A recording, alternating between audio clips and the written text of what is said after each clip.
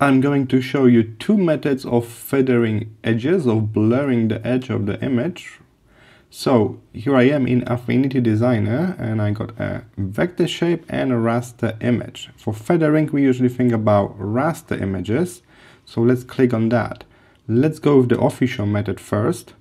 To feather the edge of the image we need to select the image, but when I press Command and click on the image in the layer panel, it's not selecting it because this is raster image and we are in the default vector persona, designer persona. So let's switch to the next one called pixel persona, and now we can work with pixels. So now I can just press Ctrl or Command and click on the layer.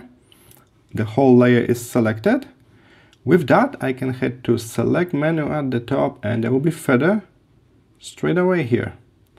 Some people also like to first shrink the selection a little bit, so we can make the selection a bit smaller than default one. Apply. Alright, and then we can do a proper feather. So again, select, feather, and we can apply that. 100 pixels, something like that. Apply.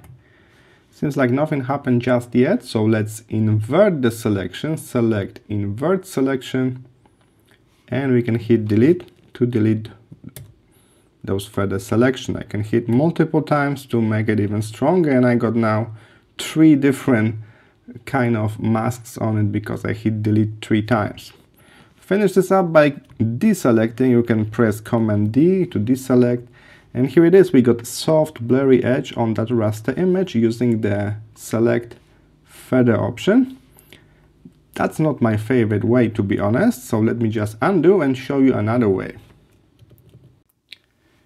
For the method number 2, we can stay in designer persona. We're going to use a vector shape like this one to create a clipping mask with blurry edges. So first I'm going to check that the size is alright. Okay, we can adjust the size easily. Then I will apply the layer effect, FX, Gaussian blur. Alright. Now I can even shrink this a little bit. Next step will be to now use this blurry rectangle at the top.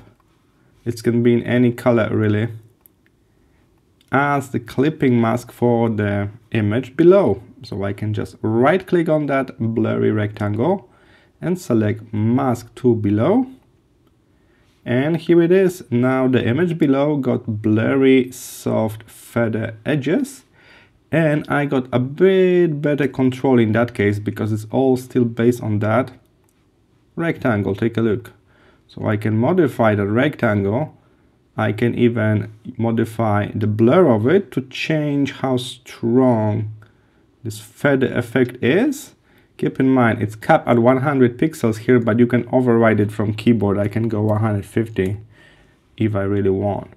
Alright, so that's the method number 2 when we are using the vector shape with the blur effect on it, and then we clip it all together in designer persona.